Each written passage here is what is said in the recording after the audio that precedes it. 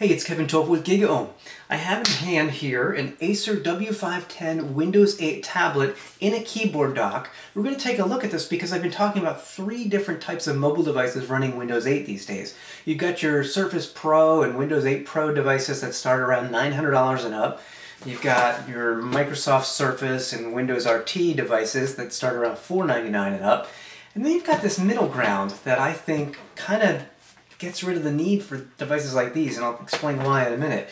This is an Intel Atom-based device, very similar to the netbooks of old. Well, they're not that old, maybe 3-4 years ago.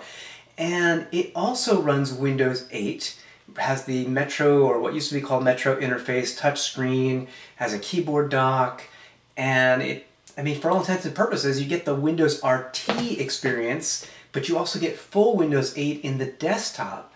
And you get that for about the same price as a Windows RT device. This right here, I'll go through all the specifications, but this is $599 for this particular tablet, which is $100 more than the Surface, and Surface RT I should say, and there's a keyboard dock as well. So really, there's a nice middle ground here. Let me take you on a quick hardware tour. In fact, what I'll do first is take the device out of the dock and explain what this is.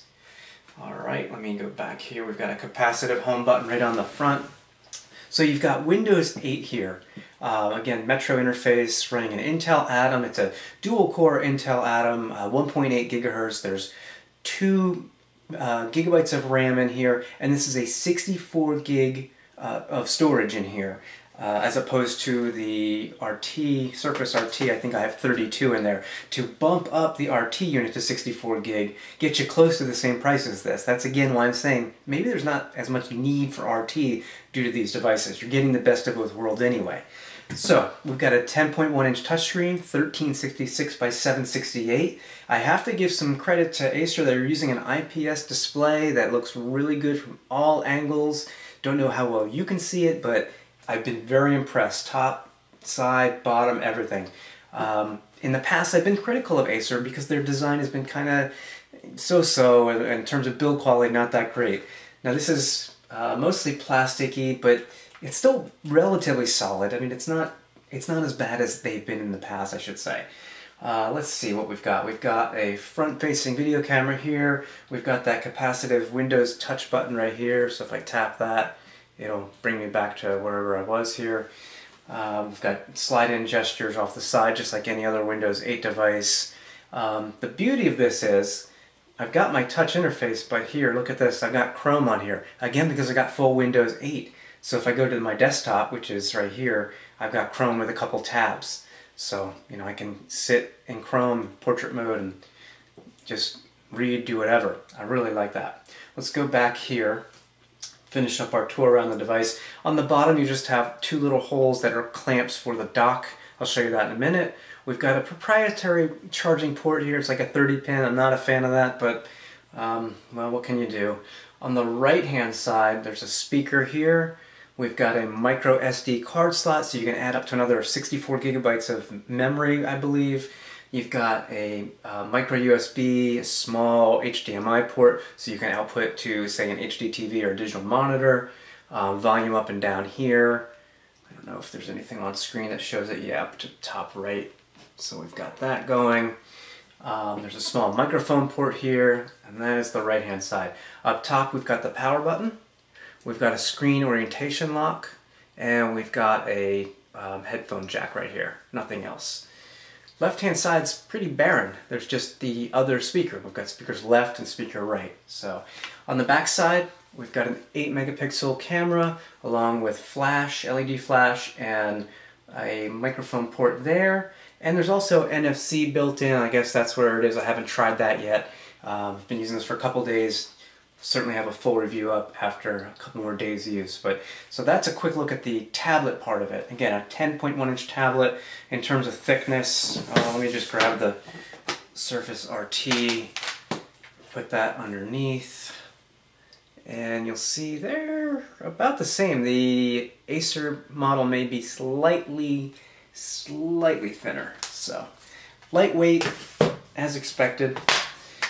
Now, let's take a look at the keyboard dock, because this adds some weight. When you put this whole bit together, you're probably looking at 3.5 pounds.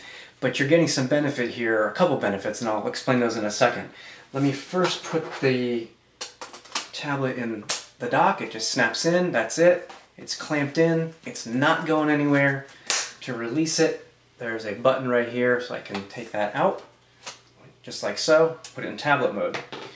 You'll see you've got that 30-pin connector right in there. That's what's attaching the keyboard to the display. The reason you need that is because you've got a battery in here that runs for approximately 9 hours. I've actually gotten a little bit longer on that. And then inside this keyboard dock is another battery. Acer says you can run for 18 hours if you have the dock and the tablet. I haven't gone that far with it, but I'll tell you what, all day and then some, without a doubt. It's been quite good, especially when you've got that dock. The battery life's been really good. So on the left side of the dock, you've got that 30-pin connector for charging. That would charge the battery here. I believe the tablet does not charge unless it is off when it's in the dock, so it's not going to run constantly. The base of the dock recharges the tablet, as I understand it.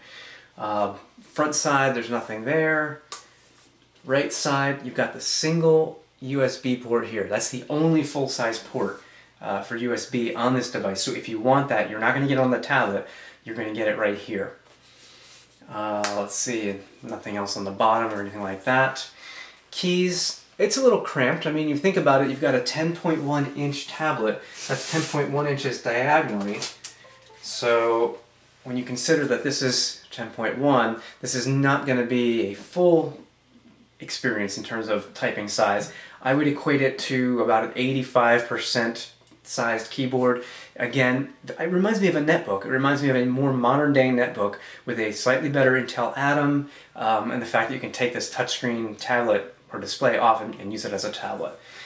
Trackpad's a little bit small. I've also had a couple issues of the pointer jumping around for me. I'm not crazy about that. Could just be me. I've read some reports of other people having the same issues, however.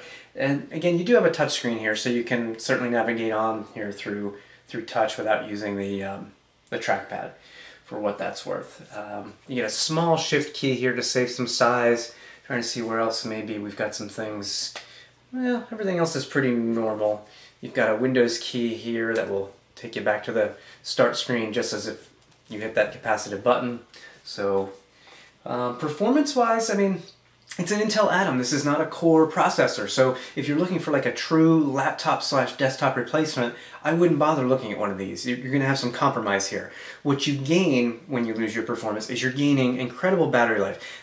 Basically, you're getting the same battery life potential here as a Surface RT or a Windows RT device on an ARM processor. So you're gaining that type of battery life, but you're also gaining the Windows 8 desktop, which I think is very important, because in Windows RT, all this is for just to run Office. Here I can actually install apps, I can run Netflix, obviously I install Google Chrome, I can browse using Internet Explorer 10 if I want to. Whatever you want to use, any Windows 8 compatible device can be installed on here.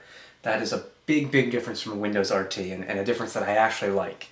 Let's see, what else can I show you here? So I showed you Chrome.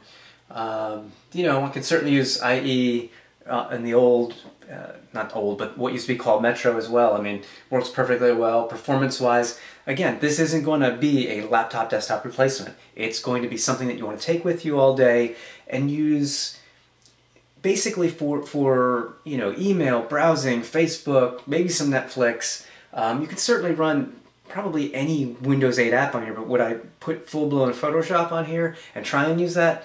Probably not. It's not going to be a good experience. That's not what this is for. I've seen a lot of people just bashing these types of devices, not this one in particular, but these Intel Atom-based devices. And you know what? They're not desktop replacements. They're not. They give you the laptop experience, but at the cost of performance. You gain battery life, however. You can't compare them to something like that. I wouldn't compare this to a MacBook Air, for example. I would compare it to the RT devices, though, because, again, at roughly the same price, you know, I'd probably go with one of these myself. So, Joe Flacco won a little red Corvette. Very nice. Man, he got the 2014 Stingray already. Good for him. That's pretty much all I can show you now until I spend a little bit more time with it I haven't used the cameras at all. I have used this for writing blog posts, for consuming content. The fact that I can turn this thing all the way like that. I've actually put this down and used it to watch Netflix like this on my lap. Obviously you can do the same by just putting it in regular laptop mode, but I found that to be quite impressive that it swings back all that way. I think that's fantastic and gives you like a presentation mode, I guess is what they call it. So that's quite good.